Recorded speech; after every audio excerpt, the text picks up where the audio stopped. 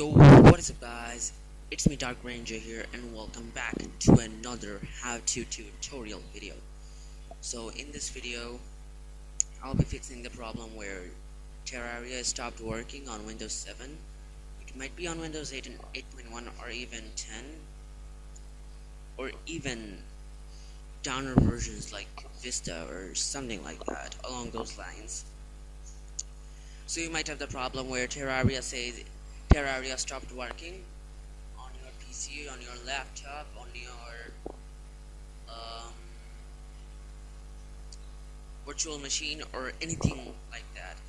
So how to fix that is a simple solution, and it is 100% fixed. There's no other solution than this, and usually, lower end to old PC laptops usually have this problem. Even the newer ones, I don't know the newer one will have it or not, but I think the problem is your framework. No, not the normal framework. It needs another framework to run Terraria, which is Microsoft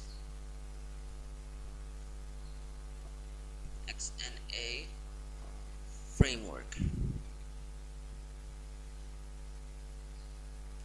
So if you want to download it officially, I think it's a very old version that is saying 2010. So you click here. Just an XNA framework will do your job perfectly. Your game needs it and you need to download it. Also, the download link will be down in the description box, so you can directly download it from the description box. And then what you want to do is download it. So now I have downloaded it like 2 years ago, and I also installed it. So I'm not gonna download and install it, but after downloading you have to just download it where you want. So using Google Chrome, it will pop up here after you place the download. Then after downloading you have to install.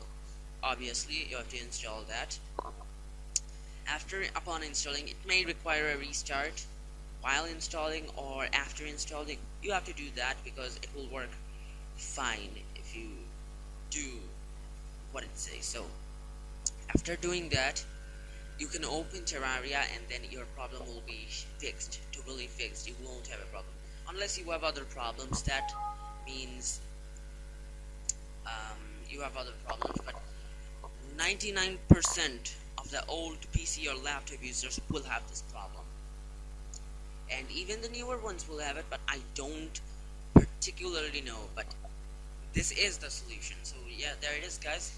I hope you enjoyed, and if you did, consider hitting the thumbs up button. Also comment down below what you want, and subscribe if you're new to my channel. Also streams will be going live today, tomorrow, so I will stream Pokemon, and that is it guys.